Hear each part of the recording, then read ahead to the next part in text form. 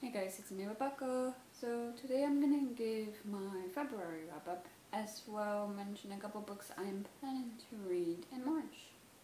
So yeah, let's get started. So the first book I completed in February was a carryover from January, and it was The Atlas Complex by Vita. This is the third and final novel in her Atlas trilogy, the first book being The Atlas 6. And I'm only gonna give the synopsis to the Atlas 6, and it's about these like six magicians in a world where magicians and like normal people kind of live like together, and the normal people know about the magicians.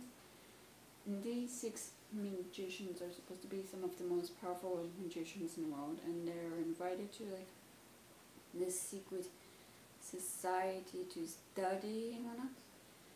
And there's one thing that they're not really told, that one of them must die, and they must be killed by like the other. So yeah. With this final book, there's not much plot going on. I would say it's mainly vibes, Olivia Blake spewing a bunch of philosophical stuff about humans and whatnot. I actually made notes about this book, so let me pull out my notes.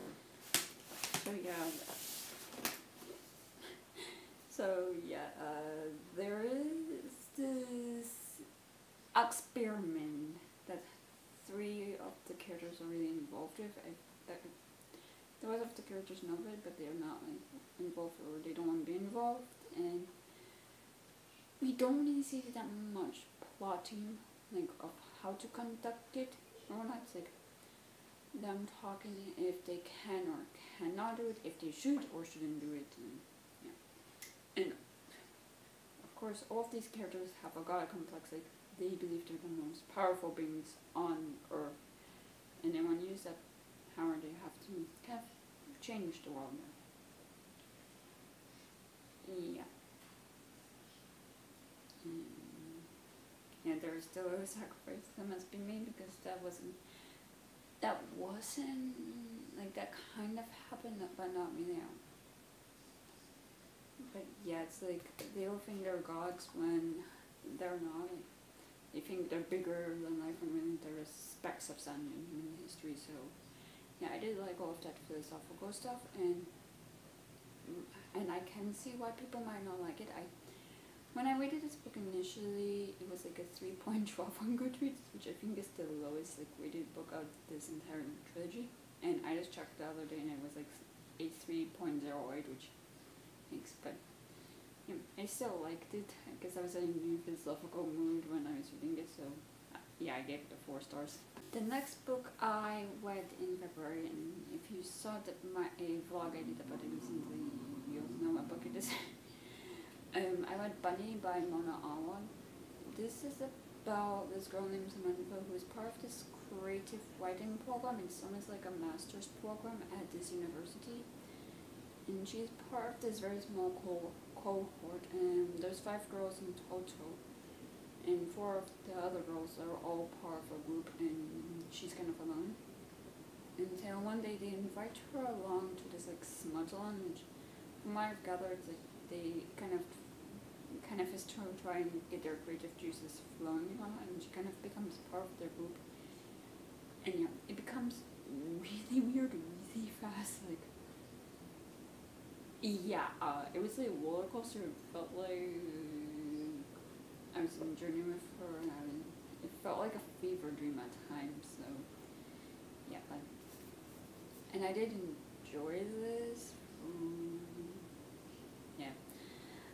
I don't know what to say about this book without spoiling it, because all of my notes on it I think are quite spoilery, but yeah, let's go into it knowing that it can get quite weird, and yeah, I did like it. I gave it 4 stars. The next book I read and finished in February was A History of Fear by Luke Dumas.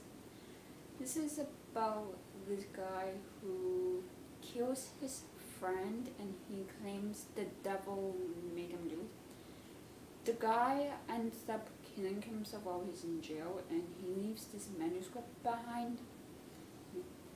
And this journalist, she is given permission to publish his manuscript, so we're being told that, but it's also like the journalist's own research she's done, like she adds like interviews she's done with people in his life who knew him, and the court transcript of what people were, of what the witnesses were saying in court during his trial as well.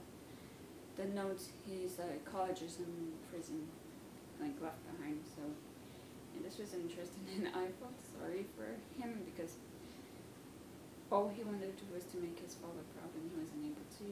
Like, it seems like there was some sort of generational curse when his father, like something happened in Edinburgh where the story takes place that made him leave, and it seems like that curse was passed on to his son. So yeah, I did like the ending where the journalist, like, she tries to create a reasonable explanation for what happened. Like, she is like, the devil made him do it. It's like, it can be seen as like the way he's telling the story as well can be seen like mental illness or something, which that is a problem, a reasonable explanation. But there are some things that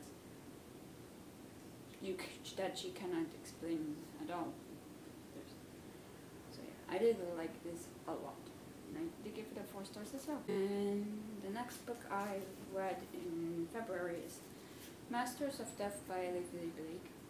This is about this vampire who's trying to sell his house, but the last occupant of the house, he was killed in it, and he doesn't know like what exactly happened. He doesn't remember how he was killed, and he cannot move on, so he is haunting that house, sabotaging her like during open houses while people are trying to see about like buying it. And yeah, so she gets this, like, I think it's a medium who happens to be the godson of death, and this guy is a fraud. So yeah, there's that.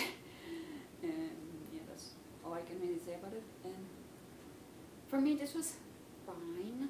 I did end up giving it a 3 stars. My main issue was that I just didn't really feel connected to the characters. Like, there was a relationship in here that I liked, but I just didn't really care about it. Like, I just didn't care about the characters, didn't really care about the story, and sometimes things did feel rushed.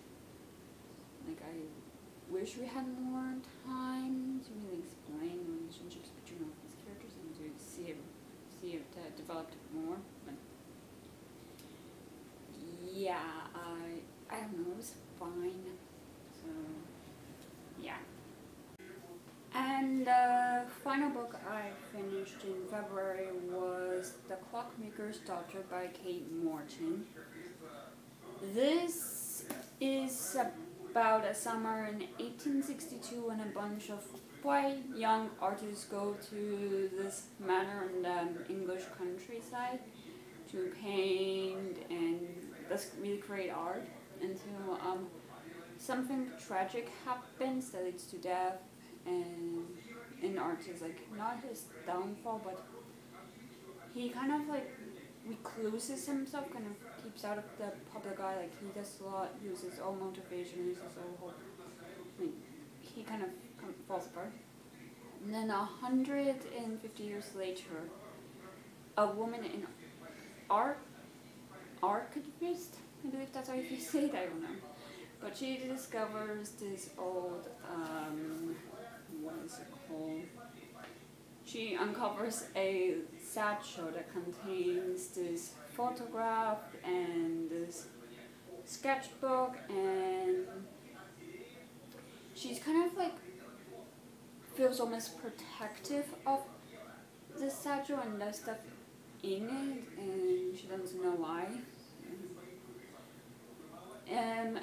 This book really is just like a bunch of stories that are connected, and they're connected to this house because each of these stories happen at the house during different time periods between that summer in 1862 to present day, and as well they're all connected to the stone, this like blue, Wycliffe blue stone. So yeah, there's that, and yeah, this just didn't really work for me. I just didn't really care for the stories. I didn't understand why we were being told them until the very end when I saw that connection, that we're all connected to the earth. I guess in a way that our stories will live on in some way with the earth. So yeah, but yeah, honestly, this was like a sweet story. Like, it's fine. It's not something I'm gonna think about personally. It just, again, it just didn't really work for me. I cannot put my finger on it.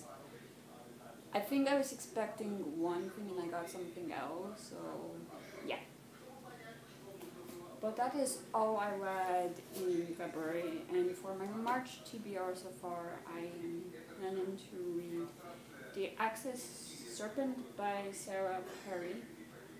This is about a woman whose husband dies and she leaves London to go to Essex, where she hears about this tale of this like serpent, and she kind of like, it's like a myth, and she kind of investigates it. So yeah, I'm intrigued,